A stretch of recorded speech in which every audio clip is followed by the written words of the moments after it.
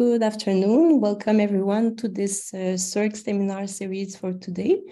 I would like to remind everyone before we start that during the presentation, if you have questions, please use the Q&A button to type in your questions. So I'll be able to read the question to the speakers after the talk.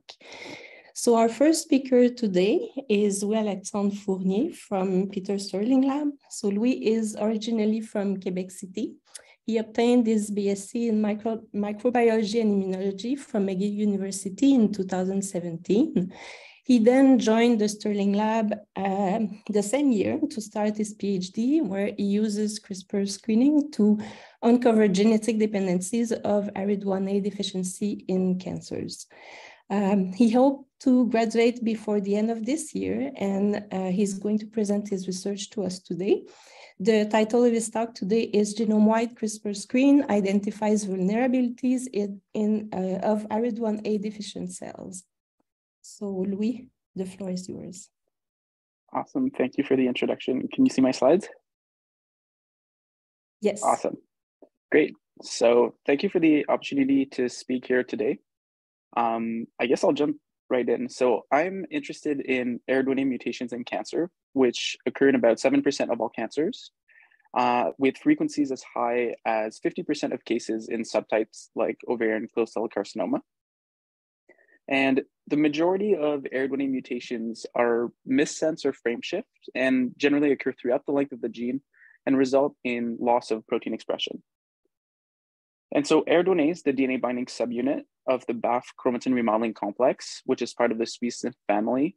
And these complexes function in the regulation of various processes within the cell, including gene expression via either directly remodeling chromatin through nucleosome sliding or by recruiting other factors to the genome. And as you can see here, ARID1A is specific to the canonical form of the BAF complex and acts as the DNA binding subunit, like I mentioned. And so as you might imagine, ARID1A loss in cancer results in the dysregulation of many processes with a general, which I've tried to sort of illustrate here on the slide. And as you can see, we see dysregulated epigenetics with a general decrease in chromatin accessibility in these cells. Other phenotypes include gene expression dysregulation, which is characterized by transcriptome rewiring and transcriptional dynamics defects. Our lab has also reported on the genome instability side of things with ARID1A mutation, where we see increases in DNA replication stress, DNA damage, which can partially be explained by an accumulation of R loops. It's also worth mentioning that some of these phenotypes occur despite the fact that ARID1B, which is a paralog of ARID1A, can partially rescue some of these functions within the complex when ARID1A is lost, but obviously not completely because we see all of these phenotypes. And although the study of ARID1A mutation in specific cellular contexts has allowed to identify vulnerabilities of ARID1A deficient cancer cells, some of which I've tried to illustrate in these red boxes, there really hasn't been any major breakthroughs in the clinic for the treatment of these cancers. And so ultimately there remains a need to identify new ways of selectively killing these ARID1A deficient cancer cells. So this is what my project aims to address by identifying synthetic lethal partners of ARID1A using a genome-wide CRISPR screening approach. And so as you've probably heard, synthetic lethality is this concept where a combination of genetic deficiencies leads to a lethal phenotype, whereas a single deficiency does not. And so in other words, if we know that cancer cells are selecting for the loss of ARID1A, if we're able to identify synthetic lethal partners in the form of gene B here, for instance, that we could target with a drug, we could selectively kill these cancer cells. So to do this at the genome-wide scale, I've employed the Toronto Knockout version 3 library, which is a CRISPR library that targets over 18,000 genes in human cells. I've packaged this library into lentiviral particles, which I've used to infect ARID1A wild-type or knockout cells at a ratio so that only one guide RNA should be incorporated per cell. And so the infected cells are then selected with puromycin for infection, and an initial time point is collecting collected at the start of the experiment to assess the representation of our library. We can then outgrow the cells for a period of 14 days to allow for fitness defects to develop, which are associated with these different guide RNAs. And using amplicon sequencing and the Bagel2 algorithm for analysis, we can compare the guide RNA representation at the start of the experiment versus at the end of these 14 days in our different cell populations. And so if a guide RNA causes a fitness defect, we expect this guide RNA to drop out over time as the cells die. And so you can imagine that if a guide RNA drops out in both the RNA wild type and knockout cells, as illustrated here, this would probably correspond to an essential gene, whereas a guide RNA that drops out specifically in these ARID1A deficient cells suggests that these are perhaps synthetic lethal partners of ARID1A, and those are really the guides or the gene knockouts that we're interested in. So we performed this CRISPR screening approach in biological duplicates in an ovarian clear cell carcinoma isogenic cell line model of ARID1A. And we first looked at the precision recall curve and library representation as sort of a quality control metric to assess the performance of our screen. And we found that our experiment captured over 99% of the guide RNAs in our library.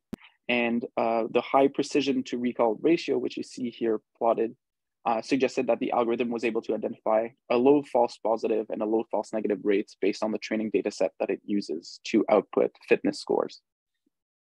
If we overlap the list of hits between our two replicates, so these are the genes that are specifically the genes that we associate the synthetic lethality to ARID1A in either replicates. If we overlap these hits, we see a consensus of 103 genes, one of which includes KEAP1, and that's what I'll talk about more later on. If we do a gene ontology analysis of this consensus data set of 103 genes, unfortunately, we don't obtain any statistically significant pathways that are enriched. However, when we use the totality of these genes between both replicates, we find processes relating to gene expression, mitosis, splicing, mitochondrial processes as being enriched, which is in agreement with the literature about ARID1A loss in cancer. And it's also worth mentioning that we did recover known synthetic lethal partners of ARID1A among this list. If we look at these consensus hits that I was talking about and average the fitness scores between the two replicates, the top 3 hits from our screen are PNPO, CTDSP1, and KEAP1. And KEAP1 is the one I want to focus on today as one of the targets that we decided to follow up on. So KEAP1 is part of a E3 ubiquitin ligase complex along with COL3 and RBX1. And KEAP1 regulates a variety of processes within the cell, and this includes proteostasis, cell cycle, and more. And one of the most studied functions of KEAP1 is its role in repressing this transcription factor called NRF2. So under normal conditions, KEAP1 binds NRF2 and targets it for proteasomal degradation. However, under conditions of oxidative stress, reactive oxygen species can oxidize certain residues on KEAP1, which triggers the release of this inhibition, and NRF2 can then translocate into the nucleus and activate the transcription of hundreds of genes. So the first thing we set out to do was to actually validate if ARID1A deficient cells are sensitive to KEAP1 depletion. So the first thing I did was to knock down KEAP1 with siRNAs in our isogenic RMG1 cell line pair that we use to screen. And so as you can see, if we knock down KEAP1 with 2 different siRNAs, we see a general upregulation of NRF2, which is expected in these conditions. And we see that ARID1A deficient cells here in red are sensitive to this depletion. To complement this data, I also generated an ARID1A knockout clone in RPE1 cells, so another isogenic model to test using CRISPR. And we observed similar phenotypes in the cell line where ARID1A knockout cells are sensitive to this depletion of KEAP1. In addition to the RNAi data that I've generated, I also use a small molecule inhibitor of KEAP1 called AI1. And as you can see from this InQSight data, ARID1A knockout cell growth is impaired by AI1 inhibition in our RMG model, as well as our RPE model. And so this to us confirmed that the synthetic lethal relationship we identified from our screen was could validate in these cell line models. And in the interest of time today, I can't present more data on this, but we have data from other inhibitors as well, where we see sensitivity of some of our ARID1A deficient clones. So the next thing I wanted to do was to look at what happens to these ARID1A knockout cells when we inhibit KEAP1. And so being a genome instability lab, the first thing I wanted to look at were genome instability markers. And so I used this AI1 inhibitor for which I just showed sensitivity and treated ARID1A wild type and knockout cells with this inhibitor. And so for all of these figures, you can see the ARID1A wild type cells and ARID1A knockout cells in untreated condition, followed by the wild type cells and knockout cells treated with AI1. And overall, what I found is that AI1 causes more DNA replication stress measured by phospho-RPA, as well as DNA damage, again, which is measured by gamma H2X foci formation. And this also correlated with micronuclei formation, which suggests that perhaps this damage is persisting in these ARID1A knockout cells, and they're perhaps also experiencing some topological stress. So at the moment, it remains unclear what is at the root of these phenotypes, but we're working on a few hypotheses to better understand the mechanism that might be at play here. And so in the interest of time, I'll conclude my talk here, but overall, I've uncovered a new genetic dependency of ARID1A knockout cells in KEAP1. I've also showed that inhibition of KEAP1 exacerbates genome instability phenotypes in ARID1A knockout cells specifically. And the main remaining question right now is regarding the mechanisms of synthetic lethality between KEAP1 and ARID1A. Like I said, we have a few hypotheses at the moment. We think that maybe it's because of transcriptional dysregulation through NRF2.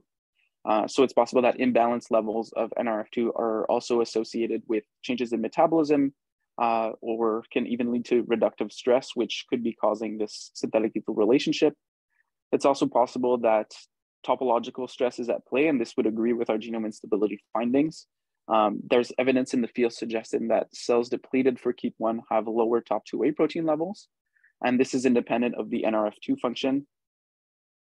We also reported previously that ARID1A knockout cells have top2A localization defects, and so perhaps this combination is lethal in these cells. We also think that it's possible that there's a general dysregulation of proteostasis by inhibiting KEAP1, and KEAP1 regulates the degradation of various proteins also involved in autophagy, so it's possible that these pathways being dysregulated are toxic. And with that, I'd like to thank everyone who's helped on this project, our funding agencies, and my supervisor. Thank you. Thank you very much, Louis, for this very interesting presentation. Thank you. We have one question in the Q&A section. So please, everyone, if you have questions, write down your question in the Q&A. So I'm going to go with the first question from Magda Shadar-Skerar. Did you see ARID1B, a known synthetic lethal partner for ARID1A, in your top hit list? Yeah, that's a good question. So ARID1B didn't make the consensus overlap, but it was recovered in one of the two replicates. And we did see other SMARC subunits, for instance, SMARC C1 and SMARC E1, I believe, as part of the consensus. So we do recover some known ARID1A synthetic lethal partners. Unfortunately, ARID1B just didn't meet the cutoff for both replicates. Okay. I see. Thank you. We have another question from Indu Patwal. How are you going to test toxicity in terms of metabolism? Yeah, that's a good question. I'm currently trying to wrap up, so this perhaps might be for someone else to take over after I'm done. We have talked to some collaborators on this. We're not very well versed in metabolism in our lab, so this is still a bit of a black box to me. What I've been interested in regarding metabolism is the idea that reductive stress might be toxic in these cells. And so looking at NADH levels with NAD is one way of testing for that. So that's about the extent of the what I would like to test maybe for this, but there's obviously a lot of at play with metabolism, so that's probably more complex than just that. I had just to follow up on this. I had a quick question on that aspect. Did you observe any other metabolic targets in your list, and some of them that could be related to oxidative stress mitigation? Yeah, perhaps. One off the top of my head, the only one that comes to mind is ENO1. Actually, PNPO, which was the top hit, is relates to the metabolism of vitamin B6. So that's something that would perhaps be interesting to test if that pathway is somehow affected in these arginine deficient cells, but it's not something that we've looked excessively into at the moment. Okay, that's good. Next question by Manalis Papamichos. You mentioned R loops as targets of ARID1A. Does overexpression of RNase H1 rescue the synthetic lethality?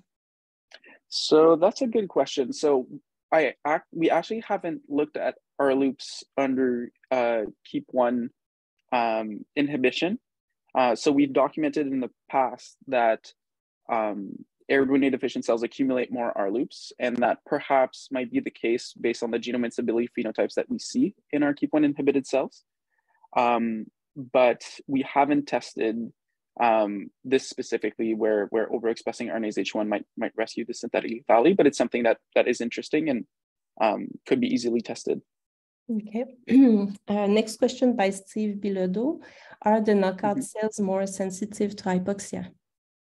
So there's evidence in the field that ARID1A deficient cells are vulnerable to induction of ROS, which is a bit, which renders our data a little bit confusing. In my view, after taking a crash course in this field over the past few months, I think the right balance of ROS is very important for these cells. We've tested the levels of reactive oxygen species in these cells using a fluorescent reagent, and we didn't see major differences in our isogenic pair. So it's possible that some ARID1A deficient cells select for higher levels of ROS, but at least in our models at the moment, it doesn't seem like it. So that's perhaps something that could be tested, but that we haven't expanded on. Okay. I'm going to take the last two questions quickly. Have you looked at the KEAP1A in the DepMap project? Yes. So I've looked at DepMap data to try to correlate our screen data. Unfortunately, there wasn't a huge overlap between KEAP1 dependencies and our hit list, at least the consensus of 103 genes. There were certain, if I look at the KEAP1 interactome and overlap that to our list, then there's a few hits that come out. For example, one of the hits from our screen that was a little bit further down the list is NBR1, which is involved in autophagy and is part of the KEAP1 interactome. So perhaps that this proteostasis angle is more is involved in the synthetic lethality, and that's something we're looking at testing. Okay. Thank you. And one last question. It's interesting that ARID1B can't rescue the loss of ARID1A. I was wondering if you think it's simply a matter of combined ARID1AB dosage, or if ARID1A has a specific protein function versus ARID1B. So in terms of viability, I think that most people have shown that ARID1B can rescue the loss of ARID1A, and there's a paper that comes to mind that showed that losing ARID1A caused significant transcriptional dynamic defects, but that after a week of this knockout, ARID1B could come in and rescue most loci, except for a subset of genes. So in the context of, sorry, I'm just rereading the question here. So to me, that suggests that perhaps there are specific functions of ARID1A that can't be rescued by ARID1B. And I think that's generally accepted. Whether that is exclusively through the complex or sort of as a scaffold protein remains to be sort of elucidated. But yeah, I think that's the general gist. Okay, thank you very much, Louis-Alexandre. In the interest of time, we're going to go to our next speaker. For the people who type down questions, you can ask the question at the end of the conference, or the speaker can have access to them also and reply. So our next speaker today is Dr. Peter Stirling. Dr. Stirling is a senior scientist at the BC Cancer Research Institute in Vancouver, and is an associate professor at the Department of Medical Genetics at UBC. UBC. His lab studies the causes and consequences of genome instability, including functional studies of genome maintenance factors, analysis of mutation signatures, chromatin modifiers, and genome integrity and protein quality control in response to genotoxins. They hope to translate these findings to novel anti-cancer intervention that can exploit tumor genome instability for therapy, in particular by exploiting synthetic lethal or synthetic dosage interaction using yeast and human systems. So the title of his talk today is Structure Function Analysis of H2AZ and its role in transcription. So Dr. Stirling, you can go ahead, please. Great, thank you. Yeah, the title's slightly different here. Yeah, thanks for the invitation. It's great to be here. Good job, Louis. It was nice to see your talk to this big audience. And I think you guys are in for a very, very different kind of talk. It's kind of fun. We're in the same lab, but there's a lot of diversity in projects. And so today I'll be talking about a project that I've never actually talked about before, that emerged from a really nice long-term collaboration that I've had with Mike Kobor, and I'll highlight his student Hillary here in a few minutes. So I guess just by way of an introduction, as you said, Geneviève, we are, you know, my lab is interested in sources of genome instability. So what are the mechanisms at play in cells that give rise to mutagenesis, give rise to chromosome instability, and ultimately how do those processes fuel cancer development? And one of the types of stress that we're interested in is endogenous sources of stress. So what's happening in normal cells all the time that when perturbed slightly could lead to stress that leads to mutation. And one of those endogenous sources of stress is transcription. So it's been known for a long time that transcription and replication, as you guys know, occur on the same template molecule and therefore have the potential to interfere with one another. And so I took this figure from an old review from the lab, just sort of illustrating that transcription replication conflicts happen, and activation of oncogenes and their associated perturbation of replication timing or perturbation of the transcriptome have been shown to lead to increases in these conflicts. And similarly, loss of tumor suppressor genes like BRCA proteins that can protect replication forks have also been shown to mitigate these conflicts. I picked this cartoon for it's kind of bad and colorful. This is like before we started using biorender, but there's a big black box missing from this conflict, and that's chromatin, right? We know that these conflicts are taking place in the context of chromatin, and that there's a number of studies now showing that histone variants, histone post-translational modifications, and other sort of changes in chromatin state at these conflicts regulate their formation and dissolution. And so we've become more interested in that over the last few years.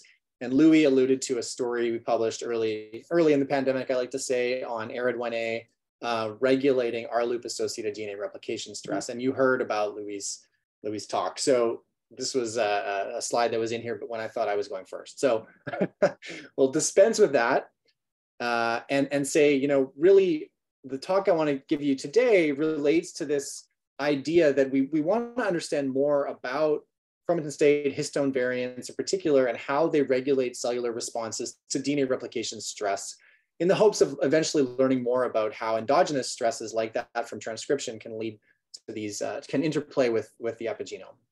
And so this project came out of a collaboration with Mike Kobor, as I mentioned, and I'm highlighting Hillary Brewis here at the outset because she did all the work that I'm going to show you today and has really established a beautiful system for structure function analyses of histone variants using yeast as a simple model. And I'll talk a little bit about that first, and then come back to a sort of newer unpublished story containing preliminary data that really tries to get further down the road towards understanding the role of this histone variant in the response to DNA replication stress.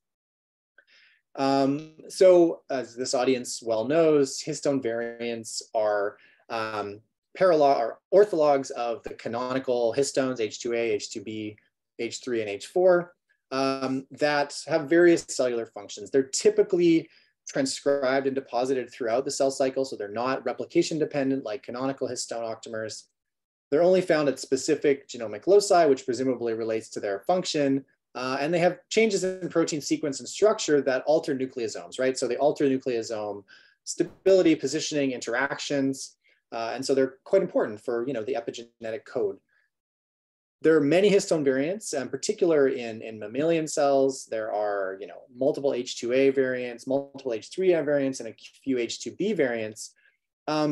But yeast has done a very, I guess, good job of simplifying the histone variant code for us and creating a really nice model system to interrogate this. So budding yeast has two histone variants, SEMP-A, ortholog CSC4 that occupies the centromeric histone, and then H2AZ. So H2AZ is really the histone variant that's the most widely conserved across evolution from yeast to humans. And as you guys may know, yeast create a really simple model system where we can make genetic perturbations very easily, and in this sort of simple system study this function of this one histone variant that's conserved. So H2AZ is the histone variant that's conserved, and it has many functions throughout the last few decades of research. So it's been implicated in the yeast and other systems in defining heterochromatin boundaries, in DNA repair, and various other DNA transactions, replication, and transplicing, as well as developmental processes at the cellular and organismal level, like epithelial to mesenchymal transition, or even memory in this mouse model here. What we think, and I'll tell you why, is that a lot of these phenotypes, a lot of these connections may be linked to H2AZ's role in transcription regulation. And so we think that if we can understand a bit more about its role in transcription regulation, then we're going to be able to understand how it impacts some of these other processes as well. One of the reasons that we think that the transcriptional regulatory role of H2AZ is going to be so important is its positioning. So in yeast, H2AZ is present at the promoter at the +1 nucleosome of about 2/3 of genes, so 63% of genes. As well as to a slightly lesser extent at the -1 nucleosome. And I think it's debatable whether that's just divergent genes or has a function there. This enrichment is mediated by an HP-dependent chromatin remodeler called the SWR complex, SWR1 complex, that was discovered first in yeast and now is known to be conserved across species as well. So on the bottom here are some ChIP-qPCR experiments just showing that a whole bunch of genes that there is H2AZ enrichment at the promoter. And that if we delete SWR1, that enrichment is completely gone. So H2AZ actually does not go into chromatin when SWR1 is deleted, and that'll become important later. So what's it doing there, I think is the question. And there's a couple of observations I wanted to share with you guys. So this is a ChIP-seq experiment showing H2AZ occupancy across transcriptional start sites, so centered at the transcriptional start site. And there's a couple of things to notice. So very, very highly transcribed genes, there's no enrichment. They probably don't have a +1 nucleosome because transcription is happening so rapidly at these genes. However, at the rest of genes, so these 2/3 of other genes, the H2AZ occupancy is spread across different transcriptional frequencies. So really, there's no linear correlation between H2AZ occupancy and transcription frequency. So highly transcribed genes as well as lesser transcribed genes all have this enrichment. And so it's been kind of thought that maybe H2AZ, by creating this variant nucleosome at that position, somehow creates an environment that favors RNA polymerase overcoming that initiation barrier to enter productive elongation, and that +1 nucleosome having H2AZ is just important. So it's not necessarily driving transcription, but it's enabling an environment where other signals can promote various levels of transcription. I think, perhaps inconsistent with that, when you knock out H2AZ, only 5% of genes, and Hillary's refined this a bit, are really differentially expressed. So cells either adapt or don't care whether H2AZ is at their +1 nucleosome. However, they do care if H2AZ is deleted. So these are yeast spot dilution assays showing various growth phenotypes in the presence of stresses, mostly genome targeting stresses. So what you're looking at here is a yeast culture that's been serially diluted from left to right. And you can see on stress containing media that the cells don't grow as well. So if you delete H2AZ, and I'll highlight this second column here, hydroxyurea, you get a pretty significant growth phenotype. You also get a growth phenotype if you delete SWR1, but it's not as bad. And this is something interesting that we'll dive into a little bit later. But hydroxyurea is a small molecule inhibitor of ribonucleotide reductase, which is a critical enzyme in making DNTPs.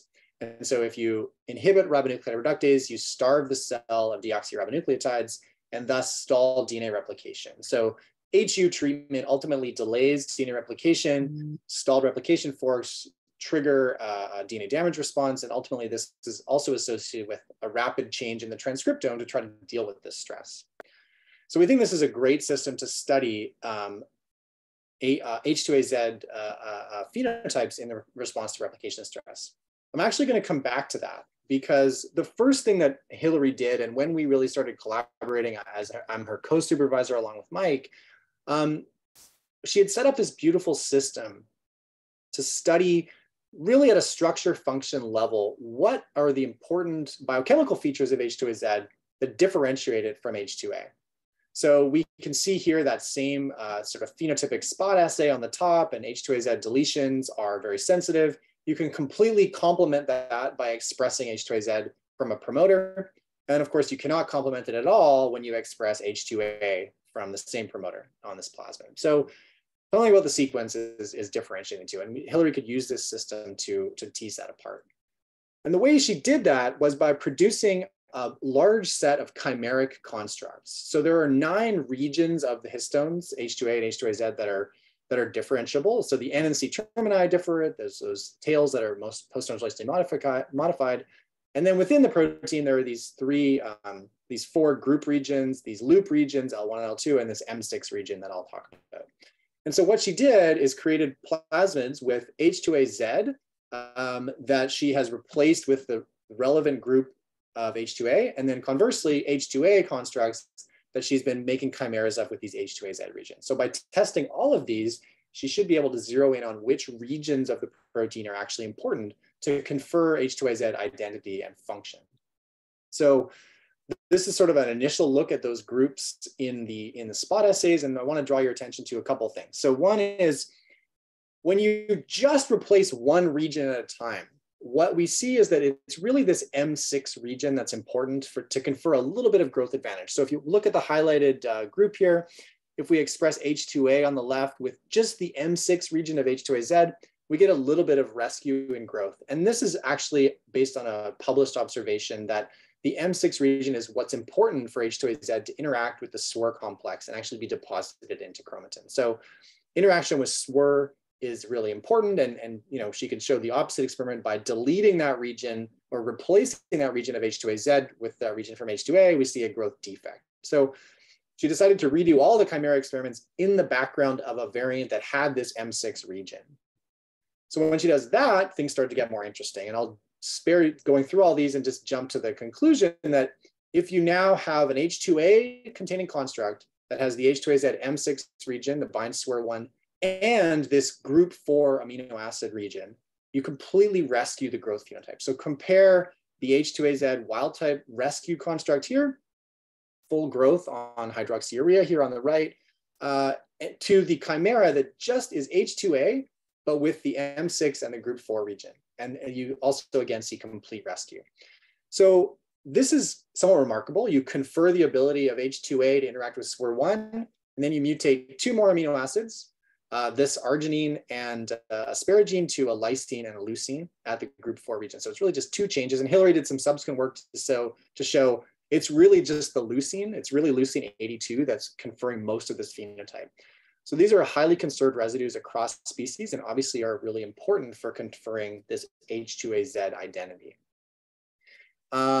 So by having M6 and group 4 together in an otherwise H2A backbone, you completely rescue growth phenotypes. So the ability of H2AZ, the cells to respond to stress, is restored somehow. However, there are some phenotypes that are not restored. And this is where I think Hilary's work really gets interesting and creates some provocative questions. So what I'm showing here is just chip qPCR experiments with two genes known to have H2AZ enrichment at their promoter, GIT1 and RDS1. And what I hope you can see in gray is the promoter primers, and in white are primers within the open reading frame of the genes. And you can see that H2AZ is enriched at the promoter. So there's a significant enrichment of H2AZ at the promoter, and there's less in the gene body. That's not the case for H2A, where it's basically present in all of the regions of the genome. So now let's try these experiments again with these chimeras to see whether they can rescue the positioning of H2AZ. So the M6 region, as we saw, had a very modest effect on rescuing the growth of cells lacking H2AZ. So when you express the M6 containing chimera, there's really no restoration of positioning. The chimera is incorporated into chromatin at all positions, at the promoter and in the open reading frame. And even when you include the group 4 mutations that I'm showing here on the bottom, completely rescued the cellular response to stress, we don't see enrichment or specific positioning of the chimera at the promoter.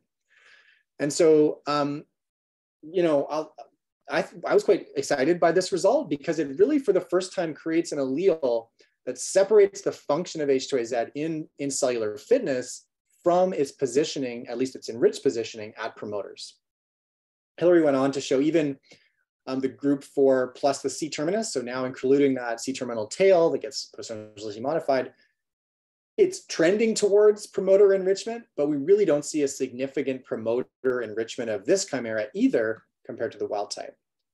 So the question became, is it functional for transcriptional regulation? And what you can see here on the bottom is GIT1, one of these target genes that, this C terminal, this triple chimera in purple rescues GIT1 expression, even though it doesn't necessarily rescue promoter enrichment. And I think that's better illustrated when Hilary went to look at an inducible gene in the galactose operon, or in the galactose pathway. So in yeast, when you switch the carbon source from glucose to galactose, there's an induction of these special genes, including the GAL1 message here in this qPCR experiment, or this RT-PCR experiment.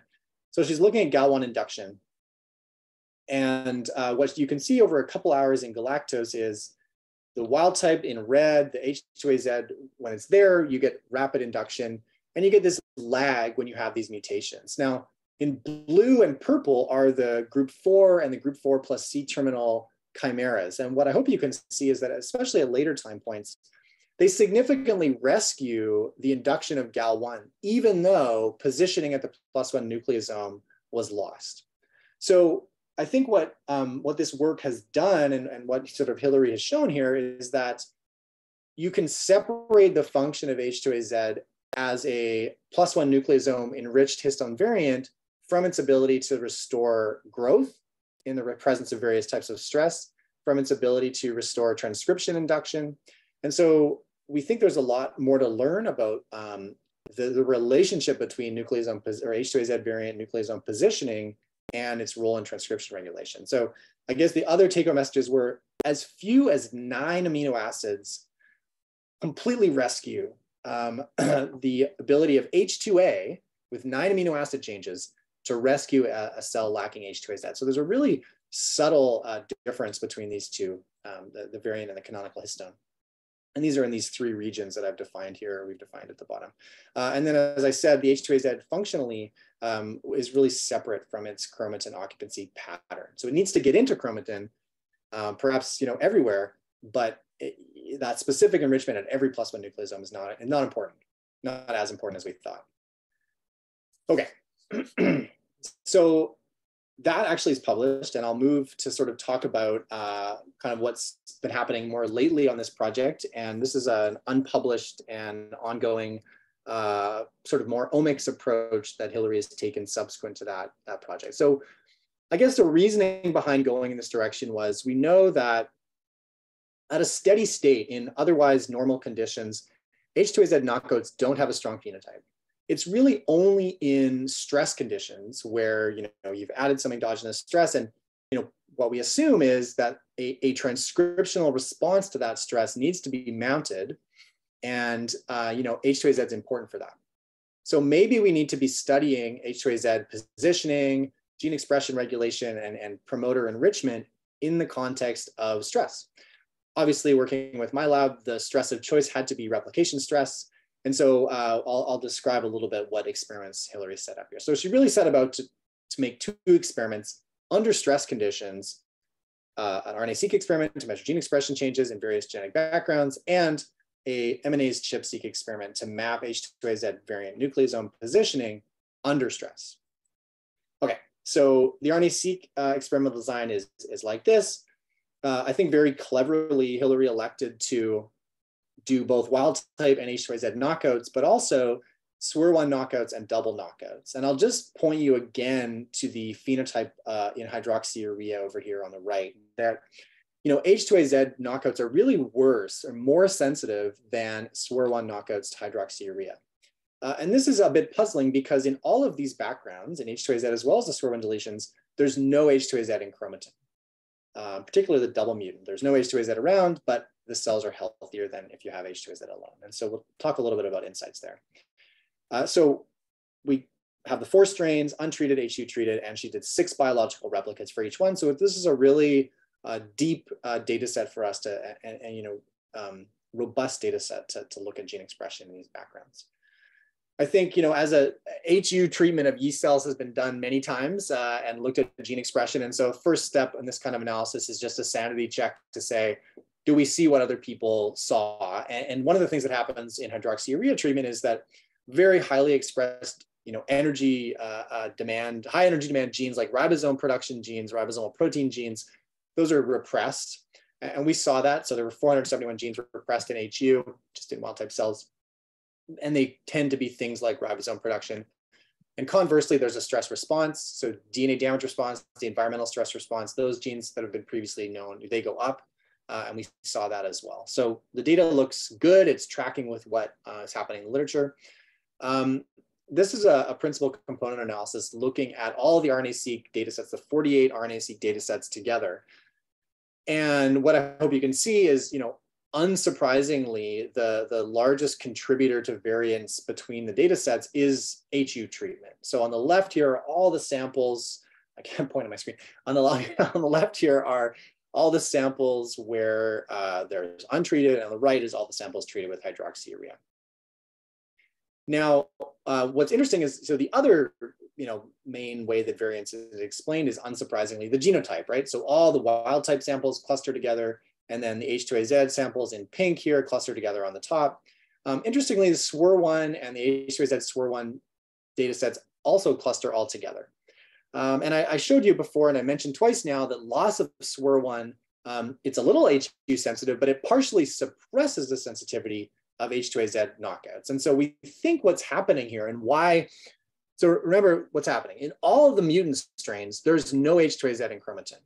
And yet you see this different clustering of the H2AZ single mutants versus the SWR1 deletions. And so what's happening is the SWR1 complex without its substrate, without the H2A1 variant, is causing problems, creating more toxicity, as you can see in the HU, and ultimately probably interfering with gene expression based on the RNA-seq. And so we think that this list, of genes, this change in gene expression, can actually tell us a little bit about SWR complex mischief, if you will. So what is actually going wrong? Is the SWR1 complex creating a stress response? Is it binding the genome and regulating the substrates, the expression of a few genes without H2AZ? We think that this data set can tell us a bit about that, and I'm really excited to explore that. I don't know the answer for you yet, so it's preliminary, but I think that just the PCA analysis of phenotypes is telling us that we can learn about this SWR1 mischief through this project. Okay, that's an aside because we're still learning about that. So the other thing to point out is that, I talked about Mark Meneghini's paper showing that H2AZ leads to gene expression changes. A loss leads to gene expression changes in 5% of genes. So Hillary's data refines that somewhat, and it's actually closer to 2 to 3%. So in untreated cells, if you just compare wild type and H2AZ knockouts, there's 147 genes that are called as differentially expressed genes, either up or down regulated. So it's pretty modest given the fact that this histone variant is at 2/3 of gene promoters. And that kind of aligns with the sort of surprise that we had earlier about the disconnect between transcription, regulation, and positioning. But anyway, so, and then I guess the other thing to say at the untreated conditions is that loss of SWR1 further affects about 40 genes. So that's where I think we can learn about SWR1 mischief, and I'm hoping additional analyses will tell us more about that. Okay, but the hypothesis, remember, was, okay, we've got the gene expression, maybe we've done it, maybe it's a better data set than what's out there, but it's still kind of known stuff. There's a small change in the genome with H2AZ, HU induces this big stress response, that all lines up. So what happens to H2AZ occupancy and positioning when we're under this stress condition? So Hillary generated this MNase ChIP-seq, a native MNase ChIP-seq experiment using H2AZ flag alleles, and as a control had an H2AZ knockout, as well as a SWR1 knockout. So again here, what I'm not showing you is this proved that H2AZ is just not getting into chromatin when you don't have SWR1, consistent with what we've known for 20 years.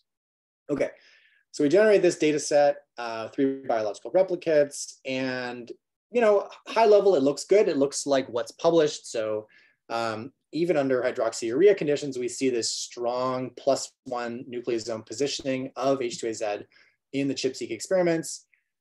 And that's, also, it's really just the pattern that I showed you earlier. You can't see much of a difference at the heat map level on the left with hydroxyurea, but on the right, I'll just show an example or some of the stats here. So there are changes in H2AZ occupancy following hydroxyurea. 667 genes have a loss of H2AZ occupancy, 277 genes have an increase in H2AZ occupancy, 390 genes have a decrease in H2AZ occupancy. And one of the examples that's really striking here on the bottom is an example of an HU inducible gene. So in the response to HU, ribonucleotide reductase, the target of HU, is strongly induced. And so it's on the crick strand here. Don't mind the reads piling up down here, but you can see that RNR3 is dramatically induced in the HU condition on the bottom. This is the mRNA.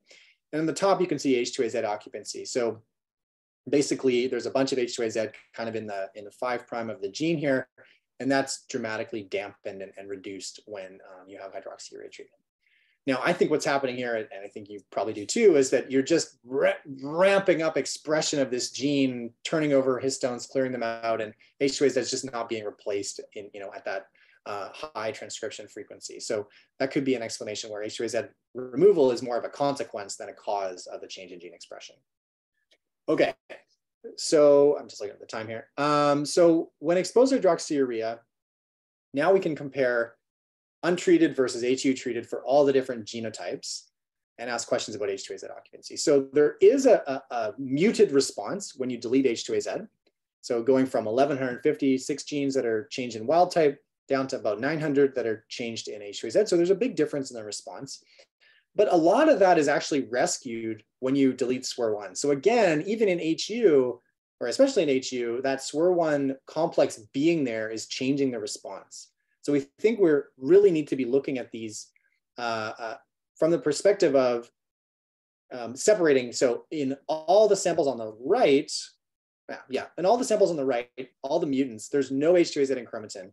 And so that is where we think the function of H2AZ in responding to HU is going to be seen. So the difference between wild type and all the mutants is a relevant comparator. And then when we're looking at SWR1 mischief, we should be looking at H2AZ versus the double mutant, and that's what we're doing. But if you just say, what are all the differentially expressed genes in wild type that are never differentially expressed in any of the mutants? Maybe that's the answer to hydroxyurea sensitivity in these mutants. So there's 86 genes that do this. There are 86 genes that are differentially expressed in wild type, but none of the mutants. And our hypothesis, remember, is that, well, it's H2AZ occupancy dynamics that's going to be important for some of these changes.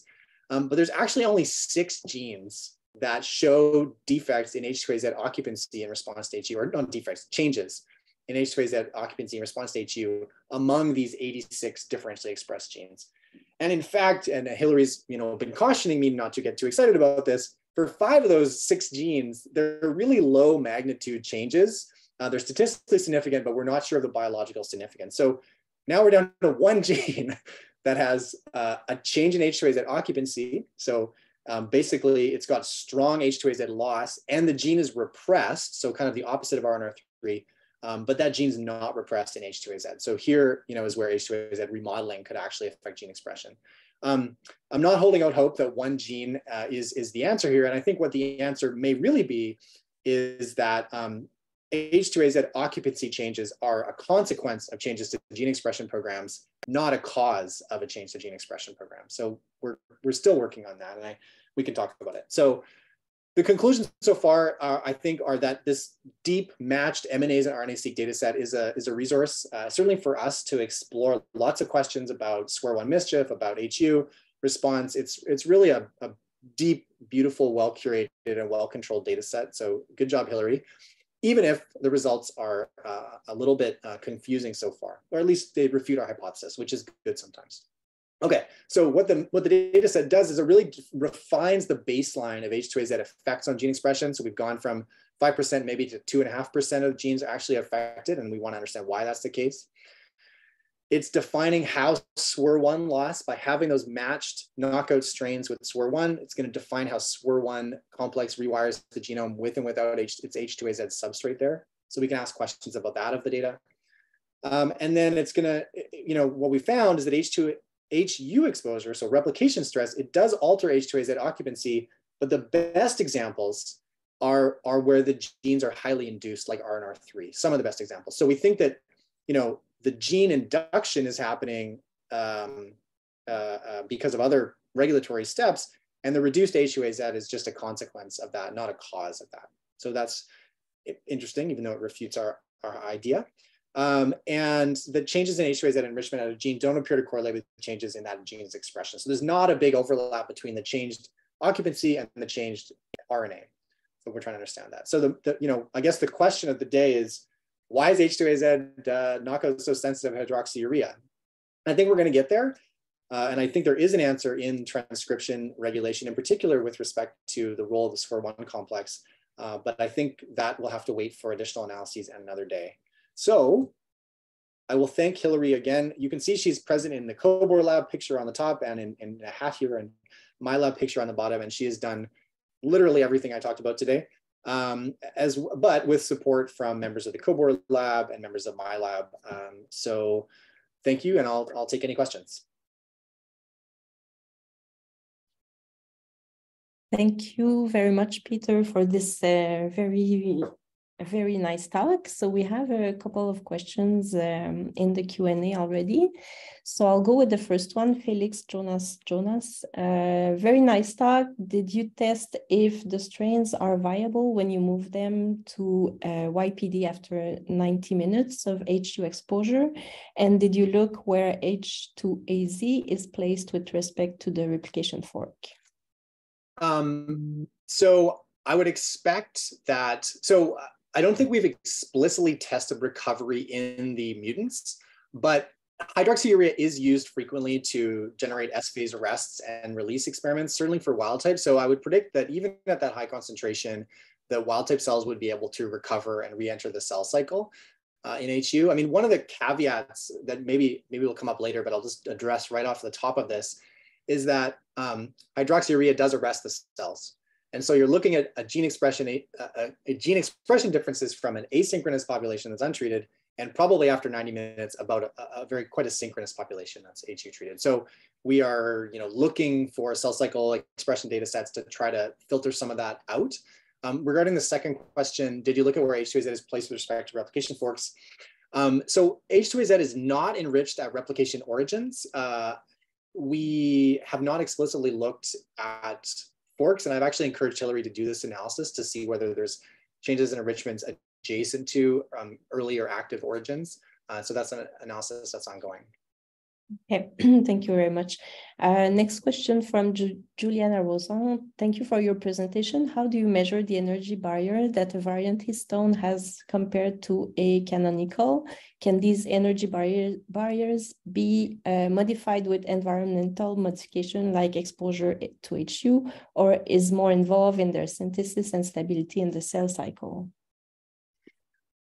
Yeah, so we're not measuring the energy barrier here. That's sort of a model to explain biochemical observations that H2AZ containing nucleosomes are basically, if you do a chromatin binding experiment and wash them out with higher salt concentrations, they're a little less stable than H2A canonical nucleosomes. So they can be removed from DNA more easily, suggesting that the interaction is weaker.